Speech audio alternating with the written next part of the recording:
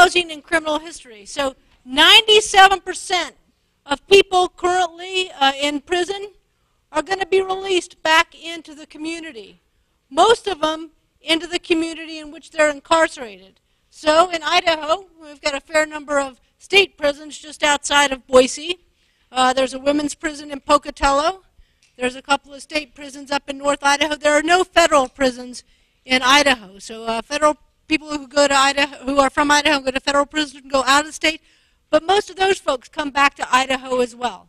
And they're going to need, among other things, a place to live. So finding appropriate housing is one of the real struggles that offenders have when they get out of prison. And many of you could anticipate what those hurdles are. But we want to approach this largely not only as a housing problem, but as a public safety problem. Because you still can't hear? I'm not eating the mic. All right. So I brushed my teeth after lunch, because you get this next. Sorry about that. So we know that people who are offenders are going to come back into our communities, and we want them not to reoffend. So housing is a key component of public safety and reducing recidivism.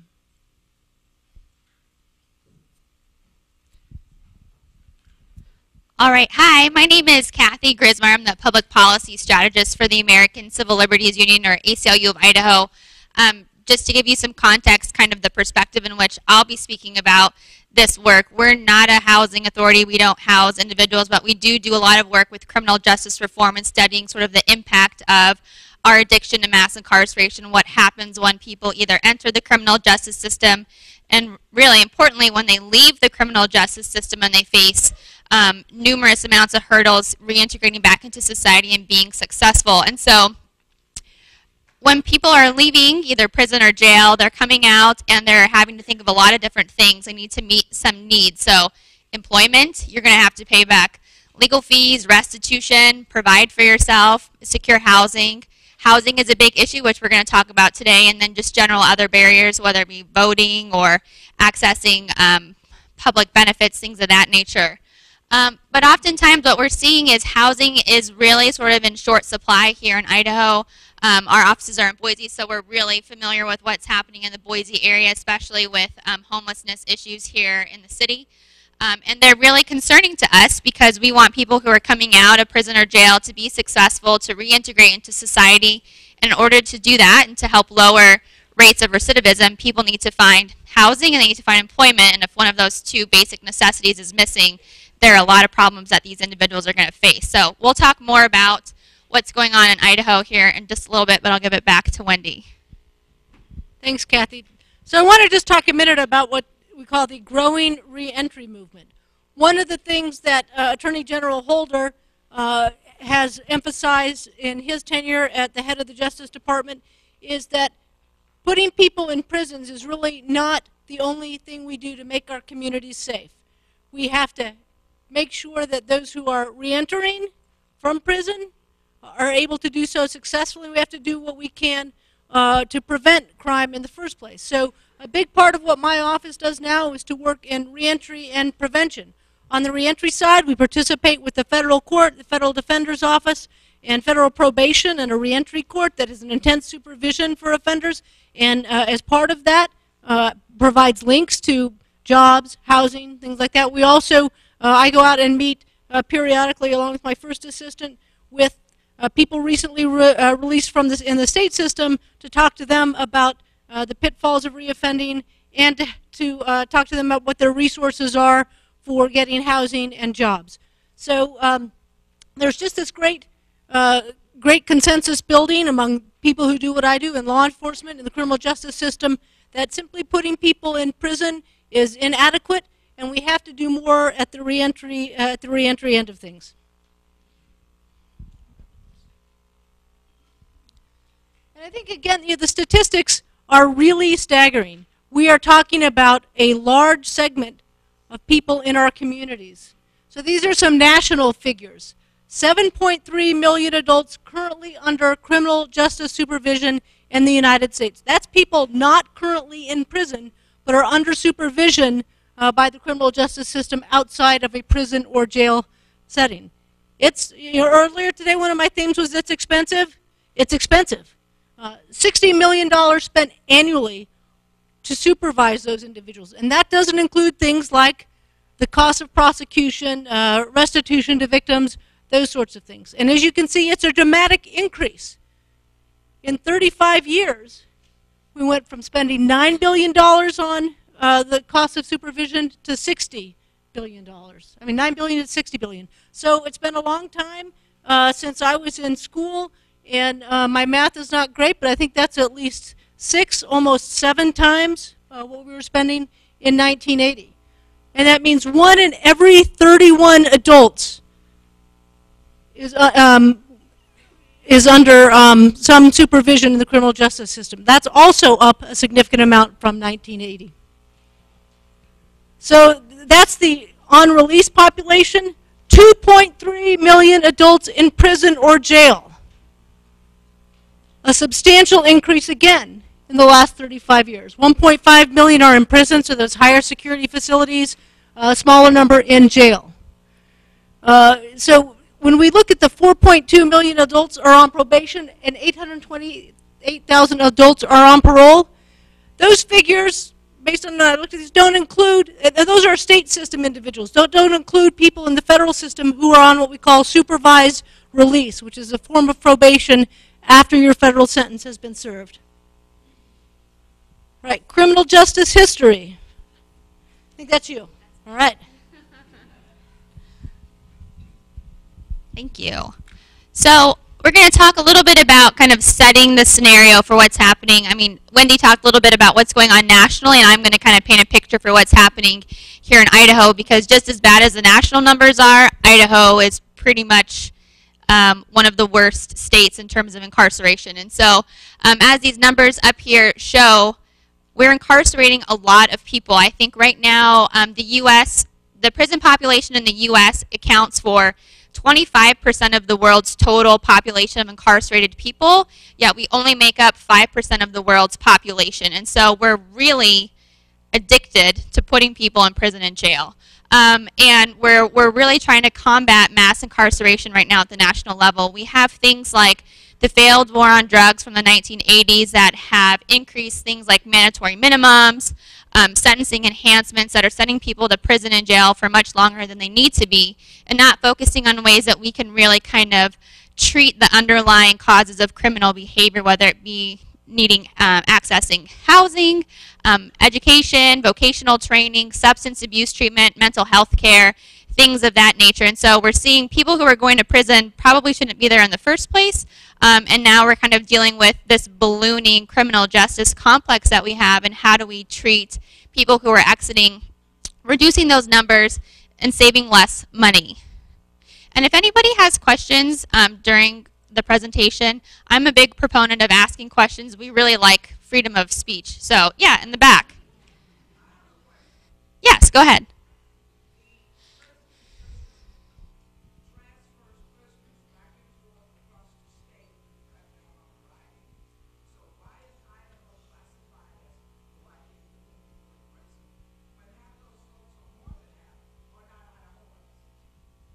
So if I understand your question correctly, why are a majority of Idaho's population not actually Idahoans?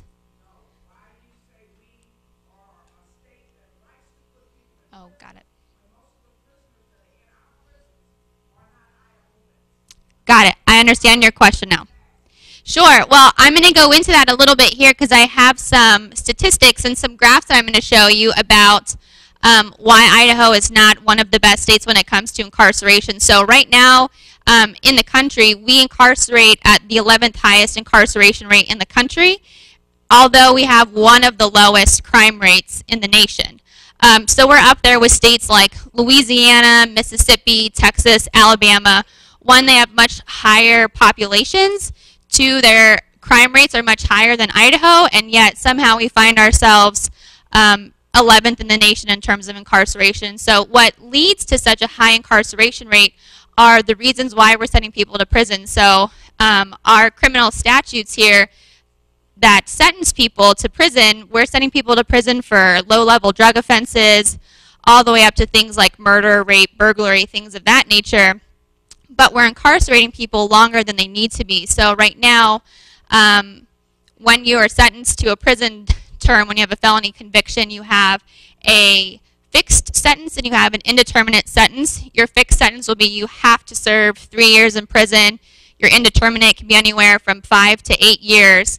And during that time of your indeterminate sentence, you could be listed as parole eligible if you meet certain requirements, go before the parole board, and are granted parole, where then you move out into the community and you're under supervision. Well, we're keeping people twice as long as that national average. So we have people who are very much ready to be released and return to the community to find housing, be reunited with their families, get back to work, and yet we're keeping them locked up.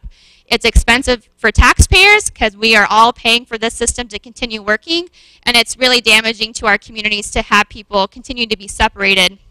But it's also building to this problem we have in terms of affordable housing and reducing recidivism when people are released, because there are so many of these people coming out, and oftentimes discrimination happens when people have a criminal history. I hope that helps answer your question a little bit about why Idaho's not so great. And then if you look at probation and parole, we're up at the top again. So in terms of Idaho, for a population of probationers in the U.S., we're the 4th highest. And then again, in terms of parolees, we're 12th highest. So not only are we incarcerating a lot of people, we have a lot, these people are coming out of prison and jail and are on supervision with a criminal history. And so we have a lot of people who have come into contact with the criminal justice system who now, in some ways, have a target on their back when they're released, which makes it difficult for them to find employment. There's no anti-discrimination laws in place that help protect people from being discriminated against when they're finding employment if they have a criminal background. It's difficult to find housing.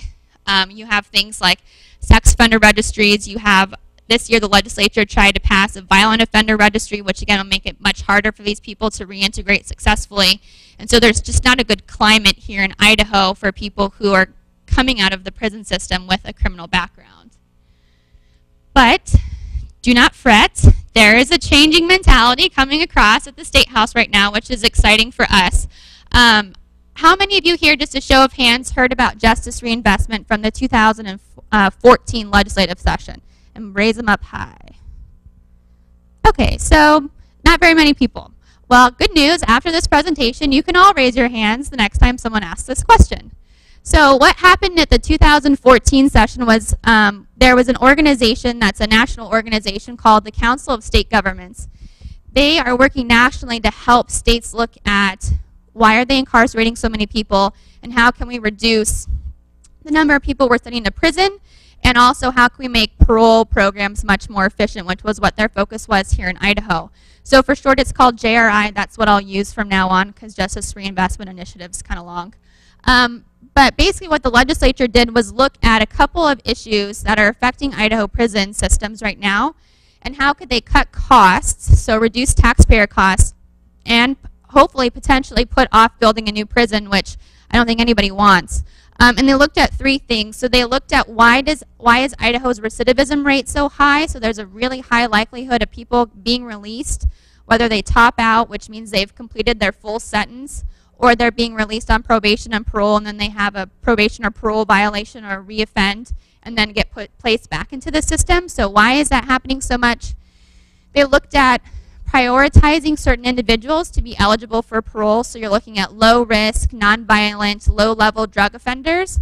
Those people are being prioritized to be released and pushed out onto parole because they really will be much more successful out in the community under supervision rather than being incarcerated.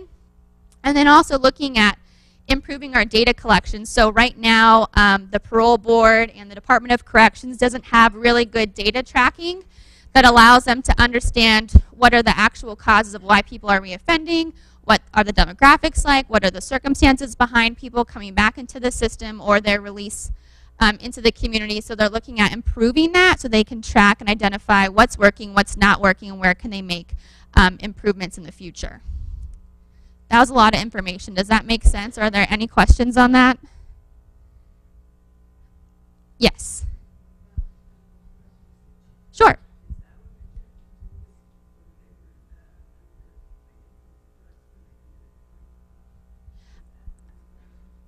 Not specifically, but I think just inherently it's a, oh, thank you, I forgot.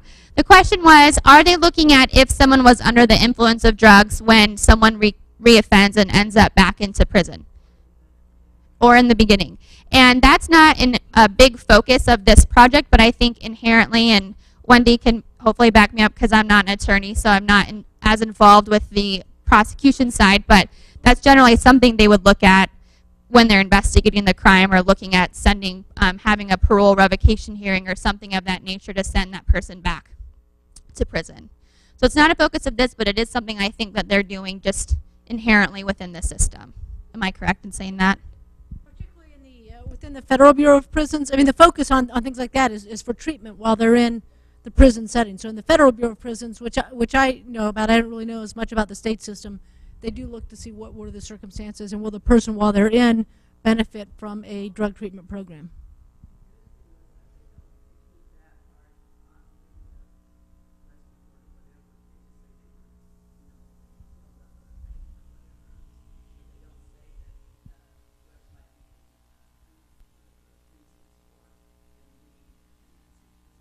In the state system, they don't. Yeah. Okay. Right. Probably because that wasn't part of the official criminal conduct, and there's probably some interest in maybe privacy reasons for that. But if the person, typically, anytime someone goes into the criminal justice system, whether the state or federal level, if there is a substance abuse issue, and that's often in the pre-sentence investigation report, then they'll try to deal with it with treatment in the system.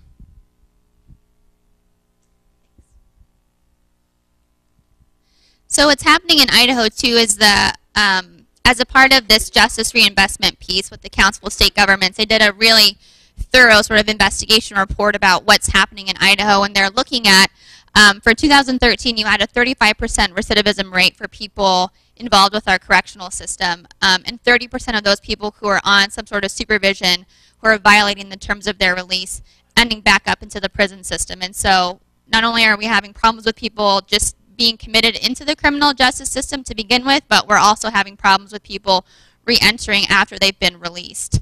And as Wendy was saying, it's happening, you know, on a national level as well. So Idaho is not unique in that circumstance, but it's certainly a really big concern for organizations like the ACLU who are working on criminal justice reform, but also for housing in terms of people who, the number of people we're seeing come back into the community needing affordable housing or access to secure housing, and people who have a criminal record, excuse me. And so in 2013, nationally, 700,000 individuals were released from prison and returned to their communities, which is a really large increase from what it was several decades ago. And as I was saying, it puts a really great strain on the communities in general.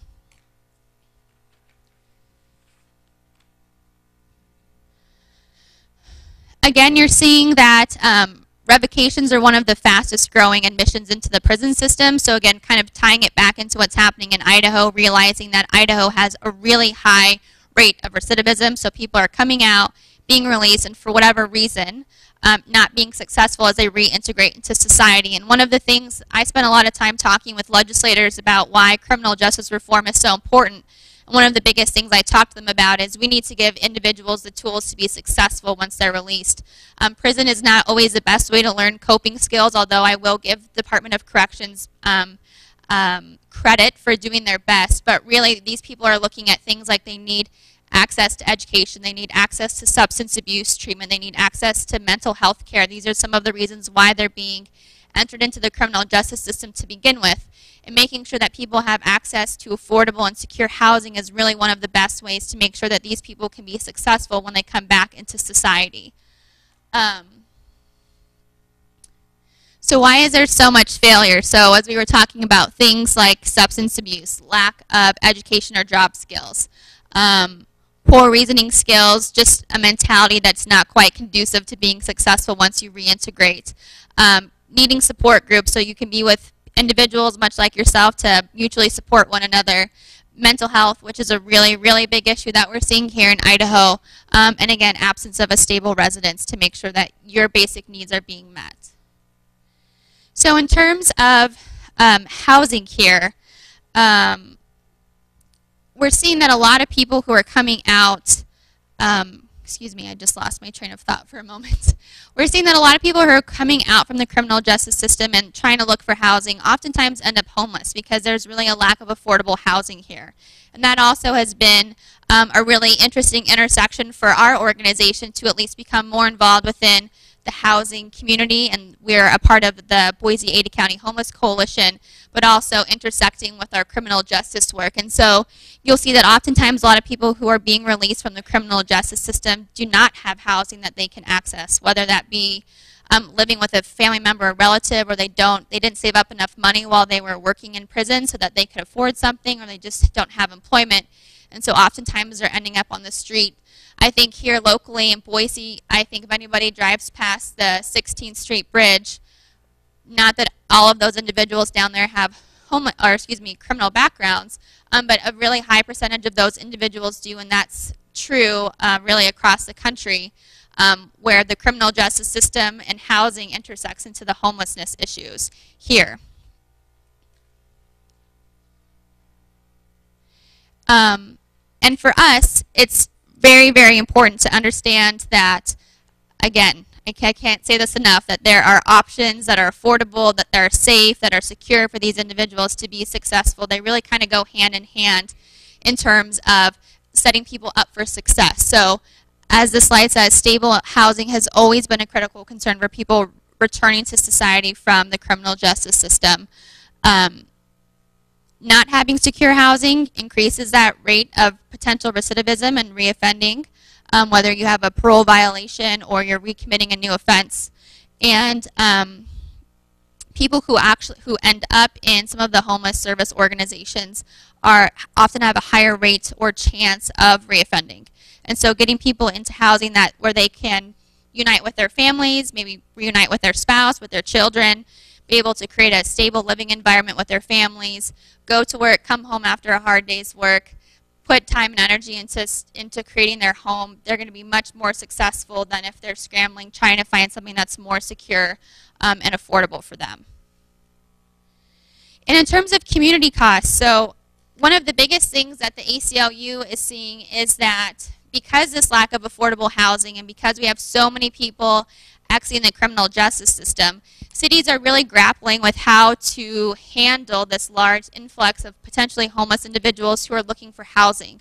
I can only give you an example for Boise because that's where we've been involved with some litigation, but the city of Boise passed a homeless ordinance that criminalizes individuals for being homeless, preventing them from going out and panhandling and asking for money, which for us is a violation of your freedom of speech. Not to mention it's just cruel and inhumane to criminalize people who are homeless. And so what we're seeing is cities and communities are looking at how do you handle the large influx of individuals who are homeless, who may not be able to access housing because of their criminal backgrounds.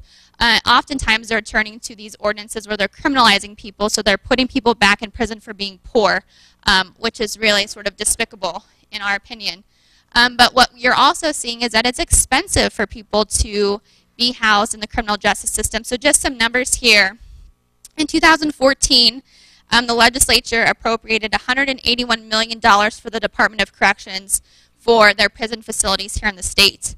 And $20 million went to people who are on supervision. That's really incredibly expensive, and right now as taxpayers we're paying roughly $55 a day to house an individual in prison. And so it's expensive, it adds up, and when we're one of the highest rates of incarceration in the state, us as taxpayers are paying a lot of money. What happens to be a much cheaper solution and is more humane and affordable for all those involved is housing, and affordable housing at that. And so we want to see some of those options come forward.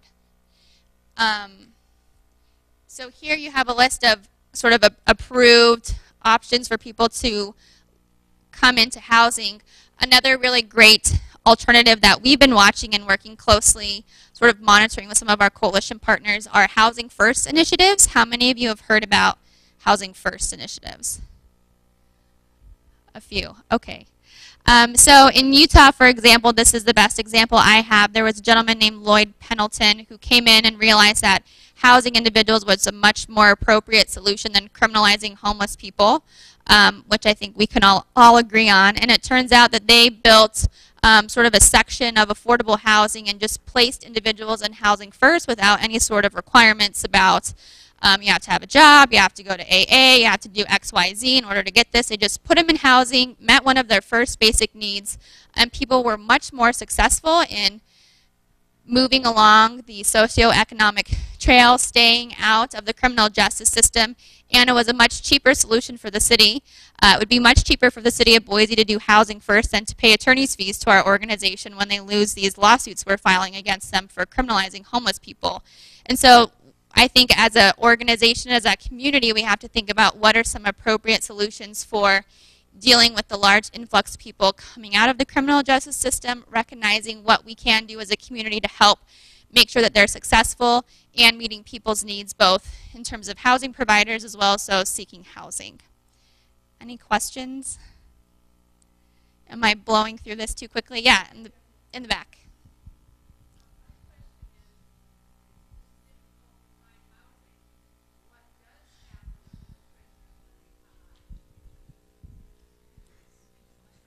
So I think your question was, if it is difficult to find housing, what happens to these individuals when they're released from the criminal justice system?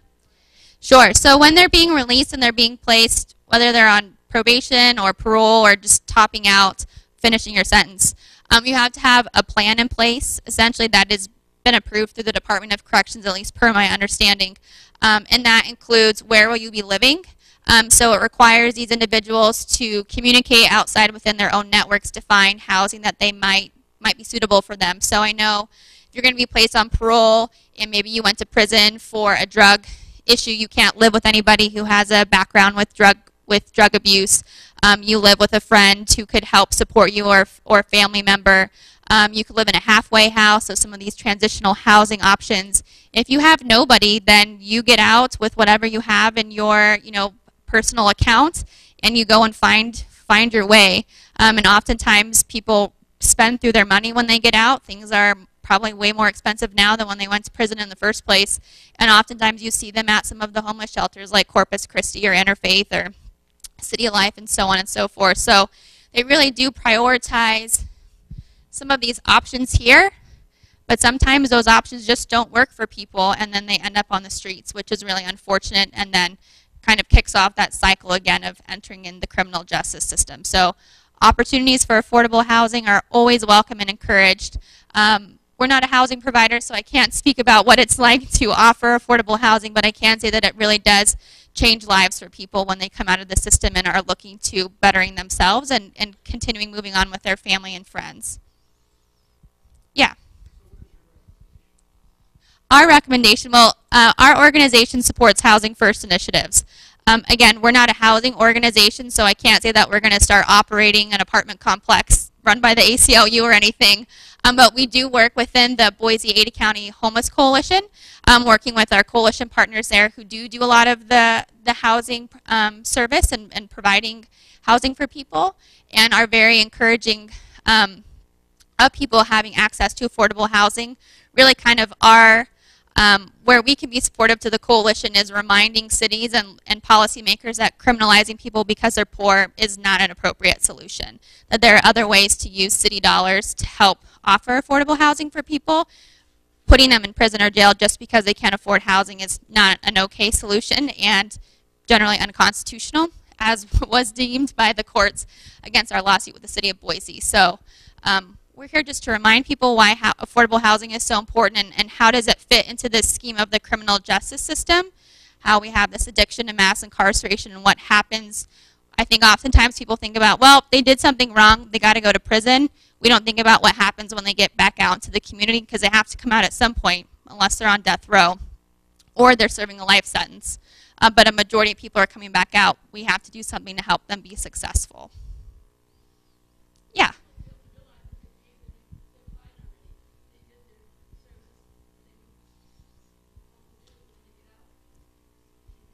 Yeah, so her comment was, when you send people to prison or jail, that's how they're paying their debt to society, and when they come out, all should be good and clear to go, which I very much agree with, but doesn't always end up happening with some of these laws we have in place that prevent people from really being successful in transitioning. So.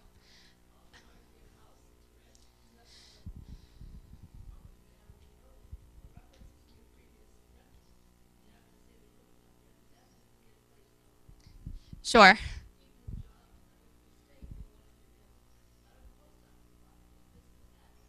Mm-hmm. Which is very difficult, yes. Yeah, I think I saw a question in the back there, yeah, in the green.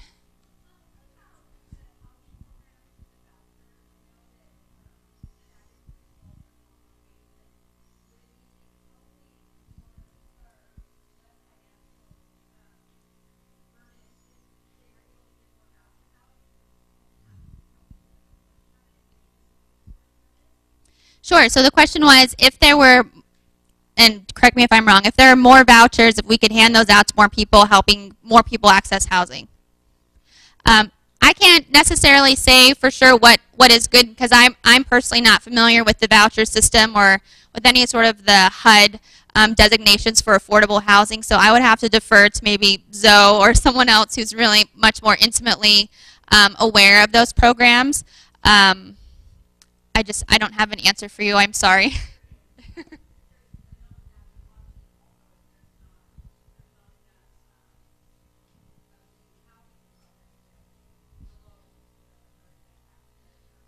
Sure, sure. Maybe that's something we could table and Zoe could answer during a break or something. I'm just offering Zoe up for questions. Sure.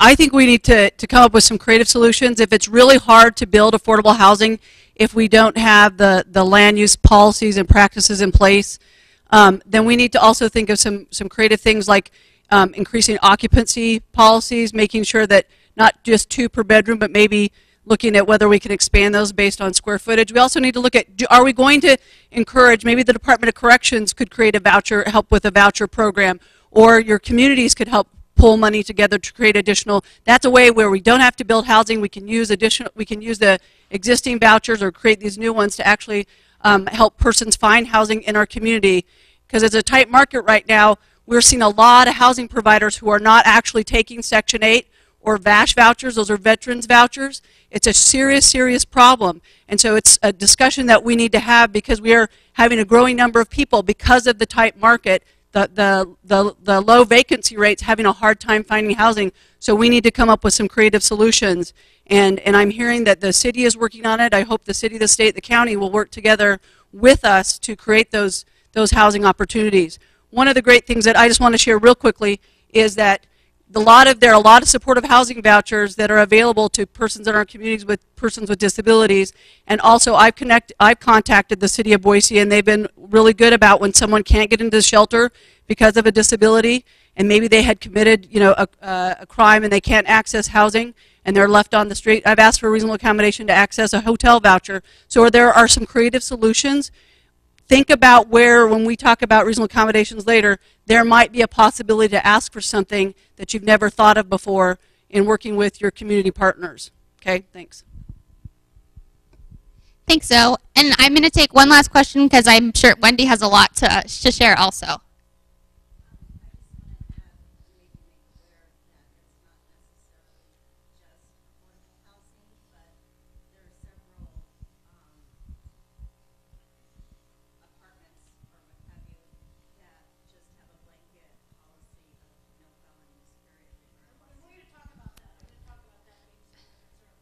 Yes. Housing apartment complexes that may have policies that prohibit all felons. For the people on the web? So the question was, there was a reference to the fact that there are some apartment complexes that prohibit all felons, that have a blanket rule. And that's really what I want to turn to next, using the microphone. So, I mean, there are some concerns that housing providers might have, right, about renting to convicted felons. I mean, for a lot of people, it's a little bit of an unknown world. So there may be these concerns, higher turnover. There may be that little assumption in place that, hey, they're criminals, they're going to commit crimes again, they're not staying here very long, they're unstable. We want stable renters who can pay, right? Isn't that the basic? And you want your apartment complexes or your duplexes or the houses you're renting to be safe as well, and the neighbors and the tenants to feel safe. So you're concerned, maybe concerned about lease violations, again, presumptions. If they've been in jail before, they're going to do bad stuff, they're going to violate their lease.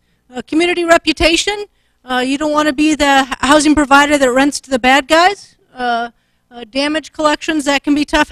How many housing providers here have occasionally had to go to small claims court to try to get, yeah.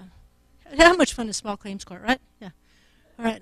Risk of injury, that may be to rest and to your staff, the people who work for you. And then because we know there are a lot of lawyers on for the afternoon, we have to use the lawyer word here, landlord liability for known preventable action. There may be the concern that if you rent to somebody with a felony record and you know about it, that you may be more liable. Well, let's talk about some of these things. How many people think these should be prohibitions? Flat out, these are concerns. This is why we don't rent to felons. Right? No one's raising their hand. That was kind of an unfair question. All right. So you can't really screen and deny for all criminal history, because somewhere in there you're going to get a Fair Housing Act violation. I think, as Mr. Block referred to earlier, one of the things that can be sort of a cycle, and we can have unintended consequences. Nationally, at least, the statistics are a little bit different in Idaho, just because Idaho does not have large numbers of minority populations. We're not the most diverse state in the union, but historically, the criminal justice system, and particularly in urban areas, has incarcerated disproportionate numbers of African American men and other groups of racial minorities. That's just a fact. They're in prison much more so than their non-minority counterparts. A little less so in Idaho, just again because of the demographics. But if you have that kind of entry into the prison system on the front end, and it's not to suggest that people of color commit more crimes, it's a problem with the criminal justice system, that those people, when they come out, who are protected by the Fair Housing Act, that we don't want criminal history to be a proxy for discrimination on some other basis. So we have to be careful about that. And then really there are crimes that you would worry about if someone living next to you, and then some not so much, right? Like, the murderer, the murderer that occurred only a few years ago, and they maybe got a short prison sentence and released. That's one we might worry about. If it was a particularly violent murder, how about if it was a stranger murder of someone next door? So that's something to be concerned about. Trespassing, How about, there may be other crimes that are not, quite so bad. Possession of drugs. I was going to go with healthcare fraud because that's what I used to prosecute a lot of. But, there may be some kinds of fraud by deception depending on what the person was getting. So there are some crimes that really would pose a risk to the values that you want to have for your community, that are legitimate values, your business values, the safety of your tenants and the people who work there and your neighbors. So really, I want to encourage those of you who are housing providers to not have one of those blanket rules that prohibits all felons, but to look closely at what your criteria are and what you're trying to achieve with your screening criteria. And with criminal convictions, I mean, how old is it? And what has the person done since that time? Now, this is not going to be a housing-related story. I'm a trial lawyer, so we tell trial stories. When I was a very new lawyer from the Civil Rights Division, I was doing a case in Kansas City, and it was a racially motivated assault case. And one of my witnesses was this guy who was working for the same union as the victim and the defendant. And one of the things we have to do when we're getting ready to go to trial is to look up their criminal history and see, because there are rules of evidence about what's an impeachable conviction and what isn't. And so, I mean, this guy, he was like a great witness. Stellar guy, had been with the union he was working for a long time. Very good reputation as an iron worker. Great guy. Everything about him seemed fantastic. And we got his criminal history back, and he had a 35-year-old manslaughter conviction. which at that time was having absolutely no consequence on his life. There were some extenuating circumstances, so I had to talk to him about it. But you know, that's the kind of thing where something that happened a long time ago shouldn't affect you for the rest of your life. And so you want to look at it. What has the person's history been since that time? So, the housing and urban development, the clear support of the HUD is to give people second chances. And that's really what a large part of the federal government's reentry council and reentry initiative is all about. This is a country of second chances. We're all immigrants. It's a nation of second chances, really. And so their encouragement is from HUD and from the Department of Justice to look closely at the individual tenants and make decisions based on the individual and not have blanket policies. So there are very few and a few federal restrictions that would prevent offenders from living in publicly assisted housing, and that's sex offenders who must register for life, and offenders convicted of manufacturing and possessing methamphetamine in publicly assisted housing. And then there's a 3-year ban if evicted from publicly assisted housing for drug-related criminal activity. And finally, committing arson while living in publicly assisted housing, which that last one I think in particular seems pretty reasonable. And then public housing authorities may choose to create a few more restrictions, but they're not imposed by HUD. So there are a few more, and they mostly relate to, I think you'll see a couple of things here: violence and drug-type trafficking activity in the area.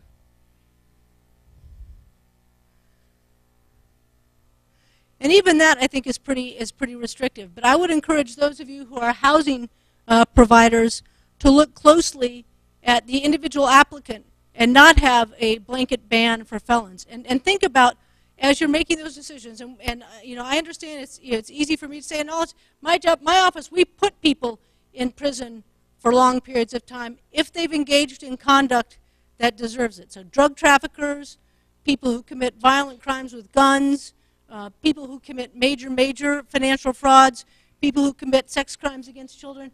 And we send those guys to prison for a long time, but at some point, those folks are getting out too, and we don't want to have to send them back again. There are a few things I think as a prosecutor more disheartening than when someone has what we call a supervised release violation. They've served their sentence, they're out, and then they do something to end up back in front of the judge, because the hope is that they learn their lesson and they're able to go on, because it's a much more positive story and a positive outcome if it goes that way. Not everyone is able to do that.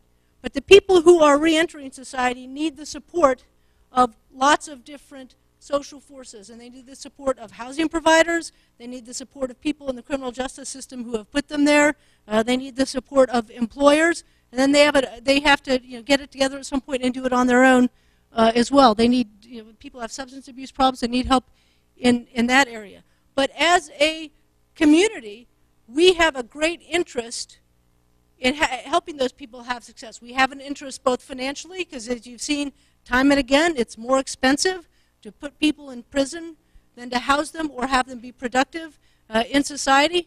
And it's something that will make us safer.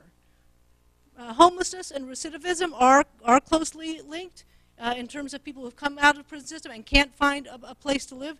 Those people are much more likely to reoffend.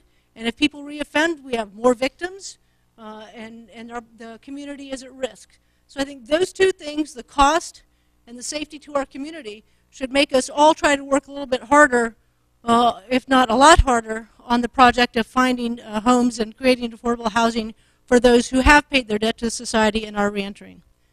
So that's my pitch. Yes, sir.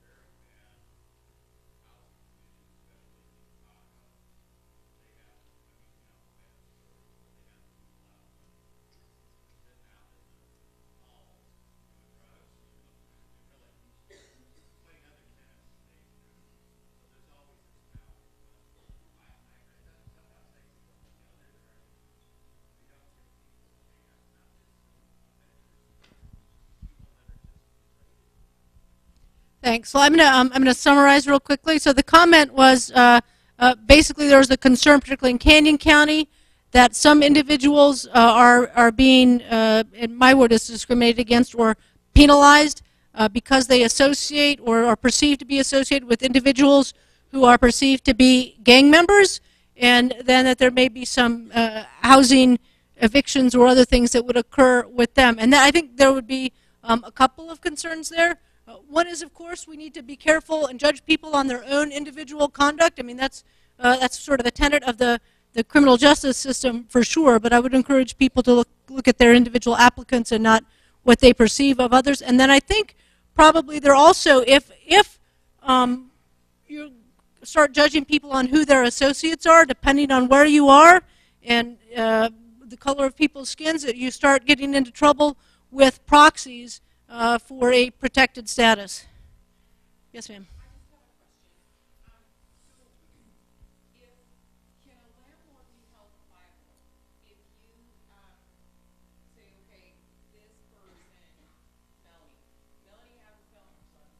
Well, because it rhymes. It rhymes, right? So Melanie applies, and 10 years ago she had a burglary felony, which, you know, and she's had nothing since then, so we let her in, and then she drops her neighbor. Can a landlord be held accountable? That's, I mean, liable. That's really kind of what my question is. You know, I know we're not going to disclose her criminal record to any of the other residents, but if she, I don't know why she, you know, gets drunk and goes and robs the neighbor's house, can the landlord be held liable because we knew that she had that burglary conviction? That's what I want to know is can we? Yeah. Yeah, so the question was one of those that came up in that slide. Can the landlord be held liable if they know that one of their tenants has even a 10-year-old burglary felony and then robs the neighbor? And I would say I would say no, unless you know she's going to do it. Any of the other lawyers want to venture a different opinion on that one? I mean, I think you have to have specific knowledge that they are at that time going to engage in that activity. Now, when poor Melanie, who we're picking on here, signs her lease and says, you know, I could use some new stuff, and I see that my other neighbor's got a really nice, you know, whatever people have these days, I'm going to take it. That may be a different story. Yes? I have a question from the web.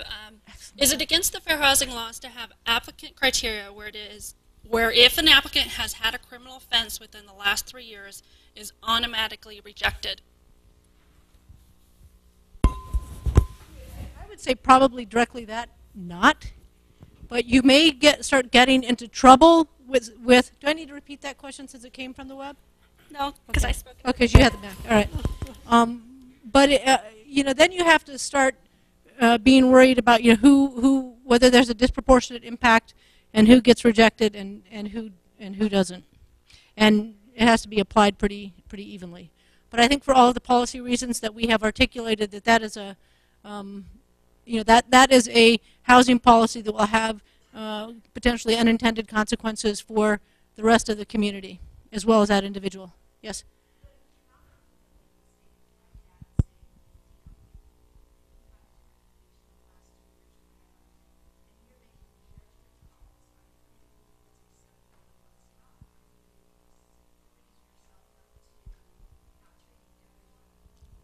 Well, I think it depends on how you exercise that judgment. Let's say, okay, here's the question. The question is, if you have that policy and then start making judgment calls, aren't you opening yourself up to liability? Well, if you are, it depends on how you exercise that judgment, right? I mean, if you make exceptions for all the white convicted felons, and then you continue to exclude all the non-white convicted felons, absolutely. But if your criteria becomes, rather than all felonies, if you go with all violent felonies within the last 3 years, or all drug trafficking crimes within the last 3 years, or all sex offenses within the last 3 years, I think that's really the difference we're trying to get at. Is the criminal conviction one that really threatens the interest that you have as a housing provider? I mean, you want people who are going to be stable tenants, who are going to be able to pay the rent on time, and who are going to be good tenants in the sense that they're going to take care of the place, they're going to be good to the neighbors, whatever else you want them to do that's good in the area. Yes, ma'am.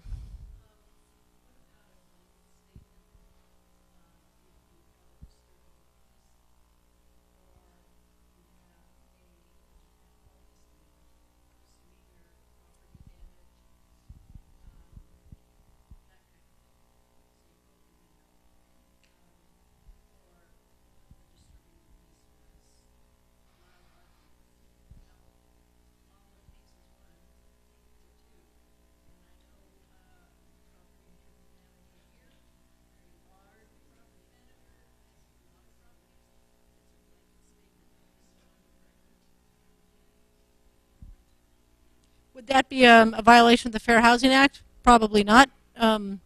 Is that good public policy? Probably not. Is that good business? I guess that's up to what they've decided. David, do you have any different view on that? Did you hear the question, which I didn't, the question was, what about a policy that is geared to things like disturbing the peace, or even if it's a misdemeanor, or property damage? Would that be a violation of the Fair Housing Act? I suspect it's a violation, probably not.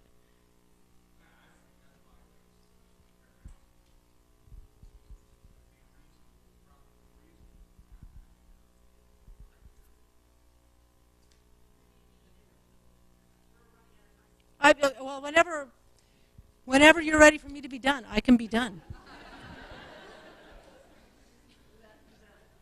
Are there any other questions? All right. If you have questions like that, let me just tell you. I'm going to go over 30 seconds. You have two excellent resources who are here this afternoon: David Penny and Zoanne Olson, both of whom know way more about the specifics of fair housing law than probably anyone else in the room, unless maybe Mr. Block is still here. But they're excellent resources, so you can certainly pose any follow-up questions you have to them, and they'll probably better remember the repeat the question rule. All right, thank you.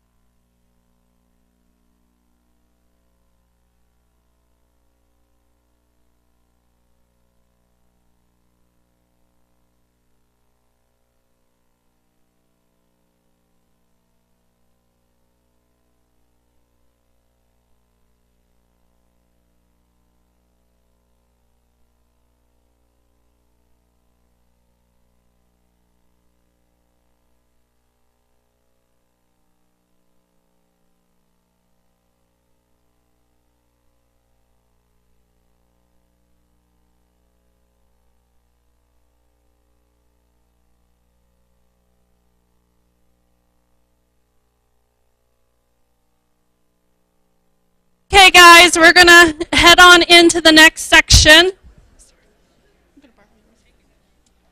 It's fair housing compliance from a housing provider attorney's perspective.